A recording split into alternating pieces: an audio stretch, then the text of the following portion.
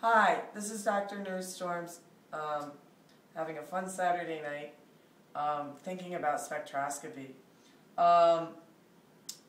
Someone was in my office the other day and they decided to draw all the landscapes for the various functional groups on my board, and students thought this was extremely helpful, so I thought I would share it with you. Okay, so first of all I'm showing you here are just functional groups. I'm not showing any, rather, I'm only showing you the functional group region of the spectrum. That's all I'm showing you. So this landscape right here is the functional group region of an alkane. I just mean like a normal alkane or a haloalkane. Haloalkanes and alkanes look about the same in the functional group region. So basically, all you'd expect to see from an alkane, for example, that, or a haloalkane like that, the only thing you'd expect to see in this region is sp3-CH stretching. And you'll remember sp3-CH stretching is just below 3,000, and you'd expect to see a lot of absorptions because most organic molecules have a lot of sp3-CHs. Okay, so the landscape's very simple. Again, this is just the functional group region, which means it's going from about 4,000 down to maybe 1,500 or 1,400. Okay, this is just the functional group region of an alcohol, a simple alcohol. For example, something like this. Okay, if you can read that. Something with an OH. Not very good handwriting there.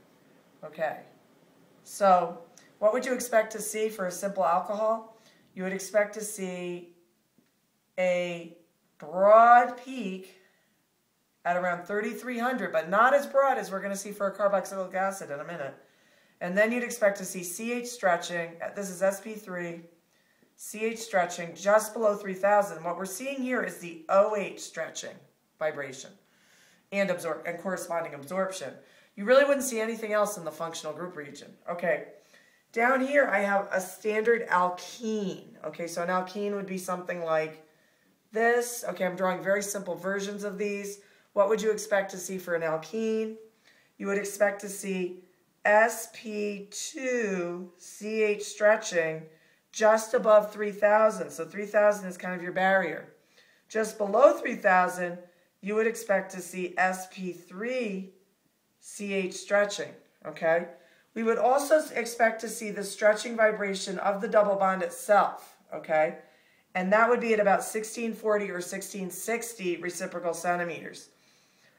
It might not be very strong. Sometimes this absorption can be rather weak because sometimes the CC double bond does not have a lot of much of a dipole moment. This would be the functional group region of an alkyne. And again, you can go to the web and look these up on the database and just look compounds up. I told you that's a great thing to do on a Saturday night. But anyway, this peak right here is at 3,300, and this peak is an sp-CH stretching vibration. Okay, notice sp3, sp2, and the highest one is sp. They're in order of bond strength, and the bond strengths reflect the strength of the inner bond. Okay, but notice this is not the triple bond itself. This is the CH on the triple bond. Okay, what would we expect here? We would always expect, or at least in most organic molecules, sp3-CH. It depends on the complexity of the molecule. And then, of course, we should have a CC triple bond stretching vibration at about 2,100 or 2,200 reciprocal centimeters. Okay, I'm going to draw a couple more. What's my time right now? You're at 4 minutes. Okay, good, perfect. Okay, so I'm going to draw a couple more groups on my little scheme here. Okay. Obviously, you're not going to memorize the landscape of every single functional group, but this does help a little bit. So, what else would we expect? Okay, carboxylic acid, okay?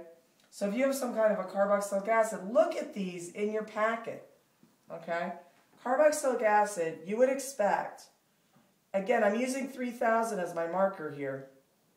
I would expect to see a really broad peak. It might have a lot of bumps in it. It might be a little bit irregular looking. It might have some spikes coming out of it here and there. And then at about 1700, I would, or a little lower, or a little higher. It's not necessarily, maybe 1720 or so. I would expect to see a C double bond O stretching vibration.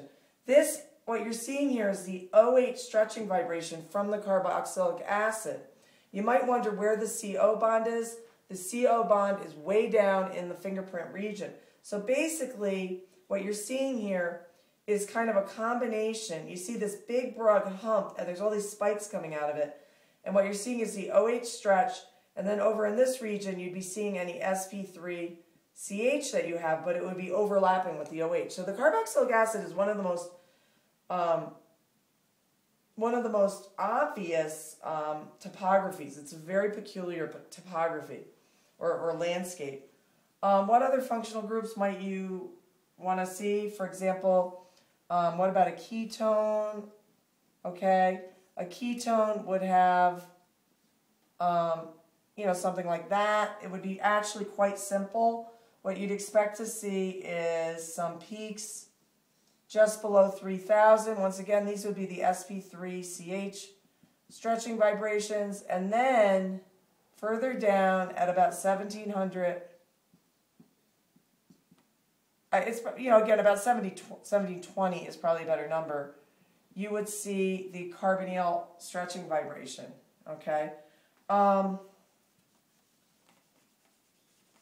Other distinctive functional groups, one that is distinctive in your packet is the acyl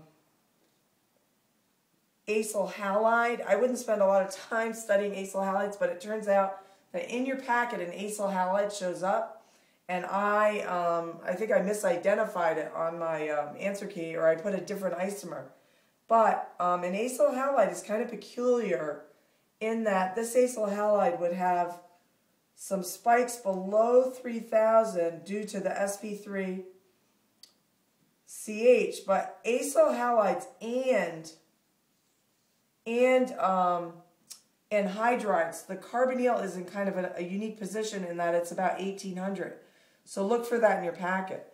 Finally, what I'd like to show you is an aromatic, because we've talked a lot about aromatics in class, right? What do we expect for an aromatic? We expect for, kind of a run-of-the-mill aromatic like this. What would we expect? We would expect to see some peaks above 3,000, maybe not a whole lot. Some peaks below 3,000. These are sp2CH. What are these due to? These are due to the CH stretching vibrations on the ring itself. Then we would expect to have some sp3CHs, provided the molecule had some component that was saturated, okay? Now, what else do you expect for an aromatic?